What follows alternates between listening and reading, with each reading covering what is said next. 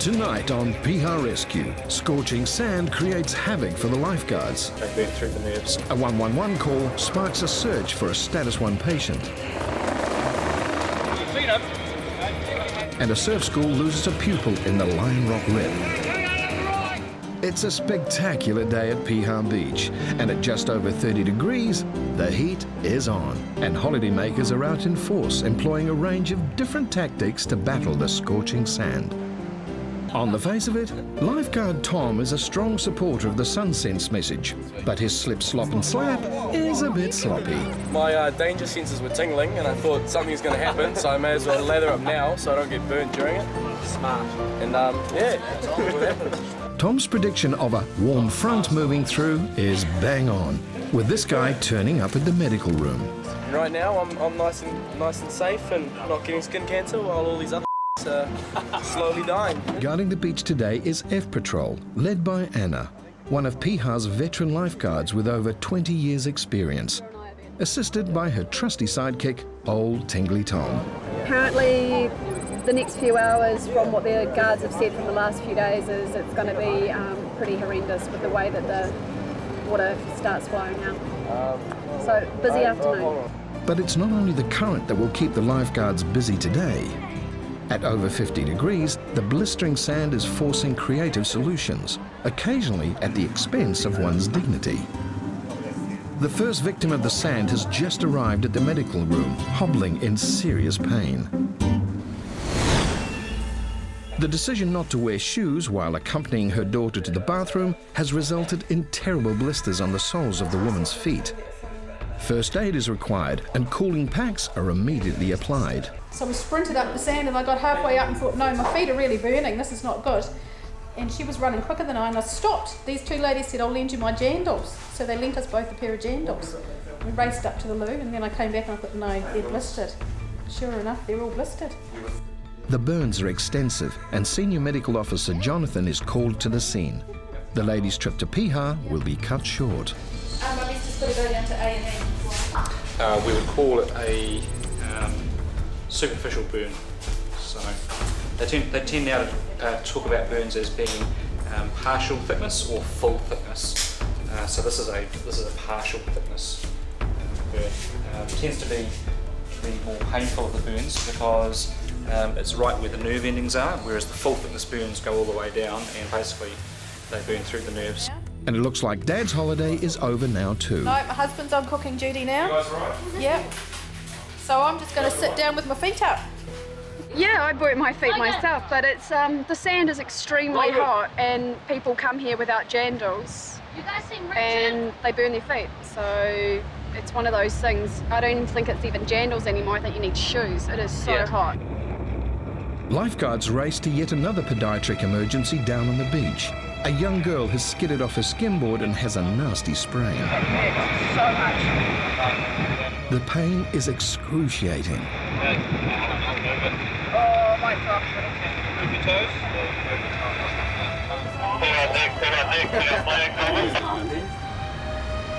We've got someone who looks like they've got a sprained ankle down here, over. The guards know there is little that can be done for a sprain apart from ice, elevation, compression and rest. The girl is transported to the medical room for just that, as well as a break from the intense heat. With the situation under control, Anna spots an unexpected ambulance in the car park. Someone has called 111. Reports are that a woman has been in a serious accident at the southern end of Piha, a kilometre south of the flags, at the Blue Pools. It's a remote and dangerous area with jagged rocks, a steep cliff face, huge waves and strong currents. We've had the ambulance just turn up and they've had a ring through that there is, they're a little bit unsure, either a status 1 or a status 2 victim. Lifeguards will have to make do with limited information. Might pay to ring ambulance control. We're sending a response over now and then we'll give you an update over.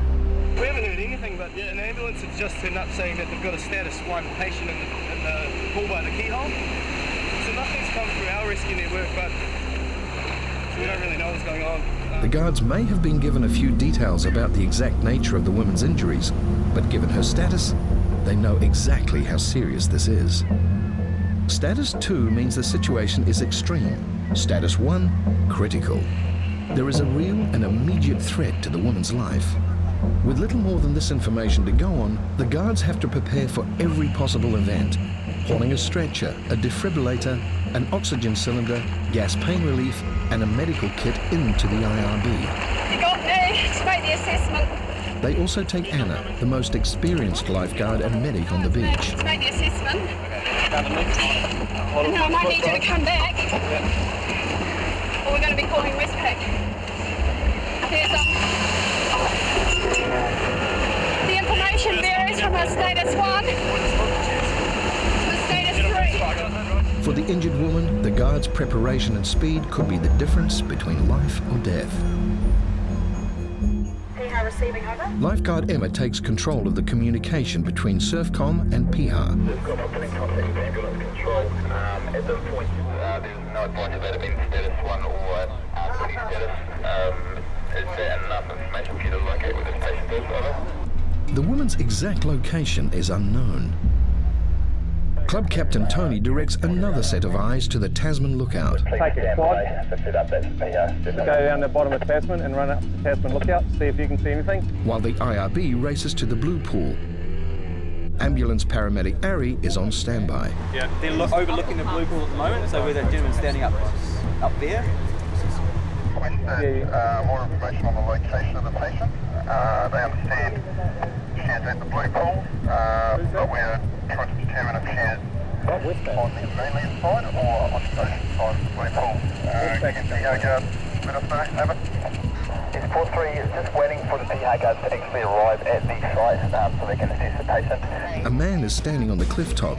Could this be where the status 2 victim is located? A junior lifeguard races to the Tasman lookout where he will have a clear view over the blue pools. Anna and the crew have seen the man in blue. He is their only indication of where the woman might be, and it's not easy access. Because we're not going to take it down a rock face. The other option is Westpac. One lifeguard sprints to the top of the Tasman lookout. This may be the only place for the guards to confirm the location of the seriously injured patient. Time is critical. There we go. The gear is weighing the guards down, and with a steep cliff face, loose rocks and bare feet, the climb is extremely difficult. And they're still not sure if the patient is even at the top. You guys have got pain relief. A member of the public who saw the lady in distress has an immediate request for her patient. Pain relief. It's all right? Yeah. It's at right angles. Don't look, don't. What is it? But the guards need to look and are greeted with a badly deformed, swollen and shattered ankle. It's a serious injury requiring urgent medical attention. Anna's diagnosis is no different. Oh, it's a good deformity. So I'm just going to ring through. I'm just going to give them the information where you are and what it looks like to me. Piha deck from Piha. Mobile over. Piha deck receiving, Emma. Yeah, we're going to need Westpac. We're located on the ledge above the blue pool. If you look over with the binoculars, you'll see me waving To you from where we're located. Over. Can you see me? Copy that, we can see you, over. Should we give the go-ahead first call with the exact location, over? Yeah, we're going to need Westpac. Her ankle is an extreme deformity, and the only way we could get her out of here is by doing some pretty hellish stretcher lifting. Over. Could we please have a confirmation of the status, over? She's responsive, conscious and talking. Over. Meanwhile, the lifeguards provide patient Margaret with nitrous oxide. It's the only pain relief that they are permitted to administer. The nitrous isn't strong, but it takes the edge off the intense pain. Fortunately, her husband is by her side. We just come down here, we're going to have a bit of a dip in the blue pool and just come down. She must have just got on one of those loose rocks, you know, and sat down on the backside. And We can chill up here. I said, are you okay? She said, oh, my ankle, mate. Is it? This is about the first holiday she's had for about 10 years, eh? So it's a bit of a shame. So anyway, it looks like I'm going to be doing the vacuum cleaning for another few weeks, eh? The only thing the guards can do for now is wait for Westpac helicopter. Meanwhile, the surf is building significantly, and so are the deadly currents.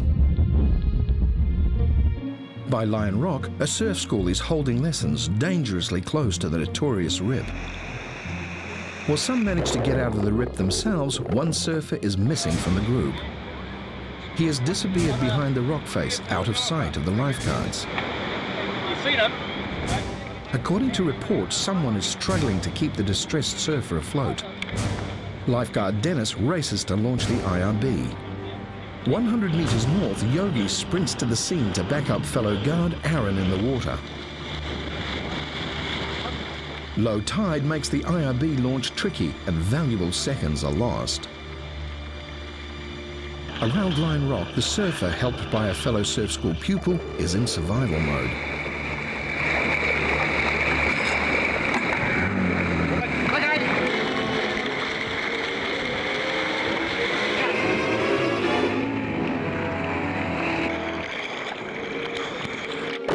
Lifeguard Aaron, who has swum out, reaches the surfer first and raises his hand.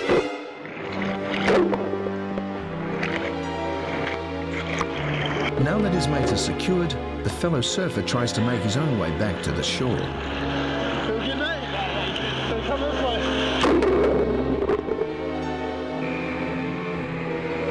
The current has dragged the surfer more than 100 meters away from the group of surfers, right around Lion Rock. With such a strong current here, any pickup in the IRB is extremely dangerous.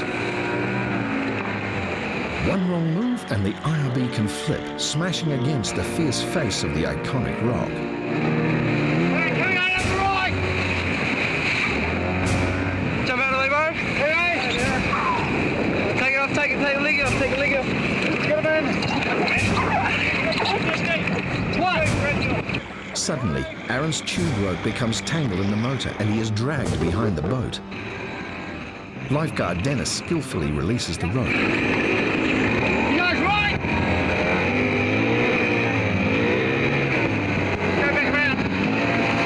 Guard Yogi is hanging onto the guy's board, aiming to reunite the two back on dry land. Dennis still isn't sure if the other surfer needs a pickup. You're right. Forget that one. You're all right, mate. He seems to be fine. Take this back. The rescued surfer is an Irish tourist, and though this little trip isn't exactly what he had planned, he certainly won't forget New Zealand in a hurry. Nor will he forget the fellow surfer that helped to save his life. Oh, he just started screaming. The guy started pointing at me to go get him, mate. I was like, no, go tell the lifeguards I'll get towards him. A sensible decision by the young man. Any rescue close to Lion Rock is perilous, even for professionals.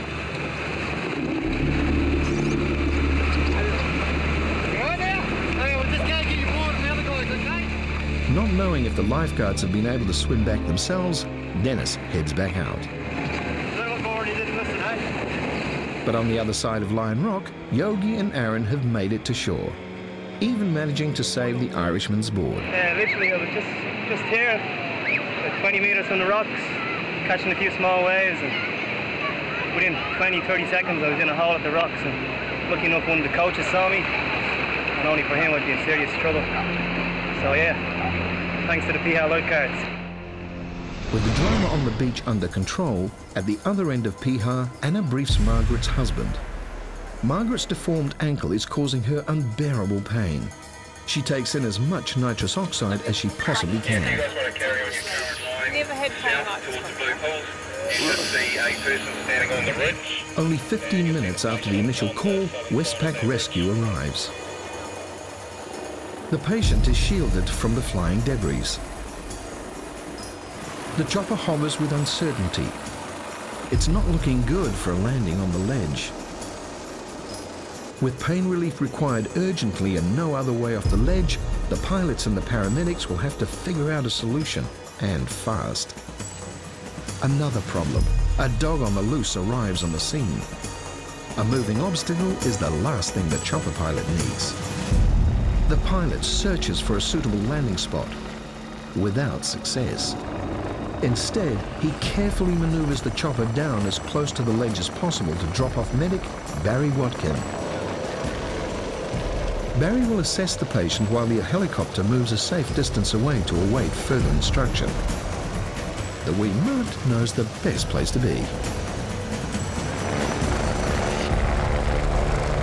Westpac lands safely on the beach below, and Barry gets his first look at Margaret's leg. Oh, yes. One look at the deformed ankle, and Barry knows the only option they have is to winch her off the rocks. Over here, and we can sort you out back to the helicopter. So, it's a short towel. Yes. Let's fold it into a pad, and just get those ankles together, and I'll just sit astride you. This one here had a hip replacement last week. Okay. I'd like to Long let as you you know. take that under your armpits, and then I'll just take it up to the side there, right? Margaret's recent hip operation means they will have to take extra care. Her legs will have to be securely bound together. No, just like that. Like that. Yeah.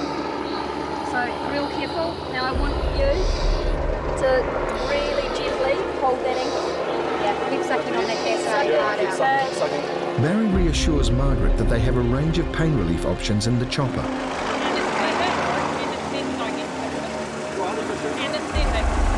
Whatever she chooses, she needs it fast.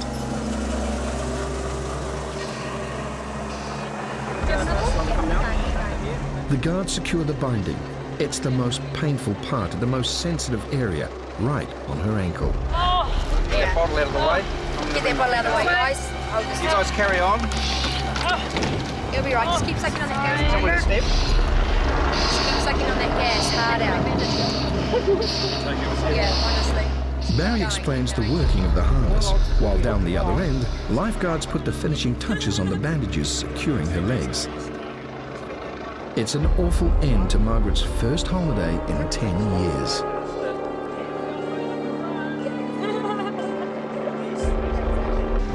So if we can get all this gear back up over there. Yep. The wind created by the hovering helicopter will be tremendous at over 150 kilometers per hour. Yeah, in respect to everything else, it's quite dangerous because we've got a hell of a lot of sort of loose rocks and stuff like that. Like the woman that's holding her's got a couple of life jackets on and stuff just to make sure that we don't get any sort of rock into the head or anything like that. But it's not the safest area. I mean, it's right on the cliff edge of a rock face, so. Paramedic Barry gives an all clear for the pickup. You just keep going, Margaret. Yeah, keep going on the gas, Margaret. Keep going. Okay, Margaret, when he comes in to lift you though, we're going to need to take that gas off you, okay? So make the most of it now. Mind you don't get thrown everywhere, man. Yeah. Keep going, keep going. Steady. You'll be right, Margaret. Just keep going on that gas. You'll be right. You'll be right. Keep going, keep going. That's it. Doing so well. The prospect of being winched up by the helicopter is absolutely terrifying, but there is no other option. A brave Margaret inhales her last few lungful of gas before the lift. The pilot maneuvers into position. He will have to compensate immediately for any sudden wind gusts to avoid smashing the pair against the cliff face. The move will be excruciating for her.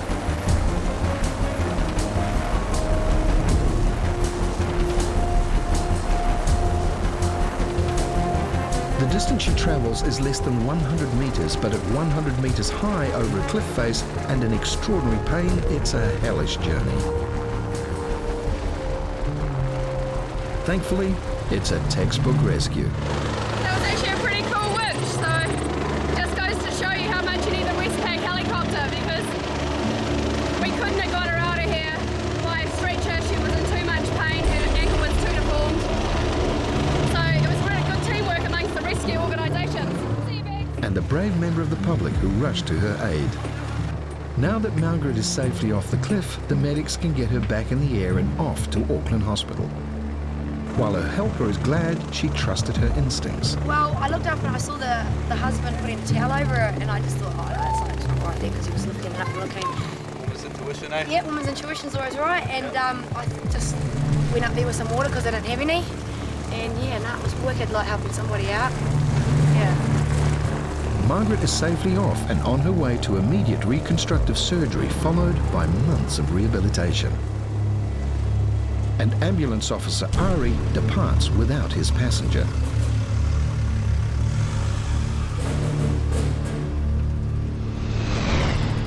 Today's Foot Focus sees the day end as it began, with yet another victim of the burning Piha sand. It's just a little bit sore feet. We just walk on the sand without genitals. Yeah, it's a little bit like a blister as well. Well, it's been this is about the 5th, I think, today. Next time on Piha Rescue, a desperate mayday call from Coast Guard radio. 3 lifeguards go missing. If they get a big set through the keyhole, then me swim through the keyhole. Yeah, I don't know, mate.